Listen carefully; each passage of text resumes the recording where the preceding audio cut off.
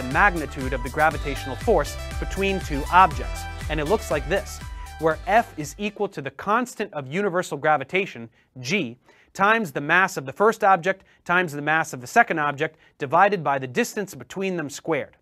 This constant, like any other constant, simply exists so that a natural phenomenon like gravity can be expressed in our own arbitrary man-made units, and it is equal to 6.67 times 10 to the negative 11 Newton meters squared over kilograms squared.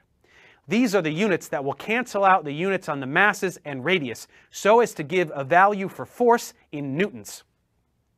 This value was not known to Newton at the time, but was determined experimentally about 100 years later by Henry Cavendish.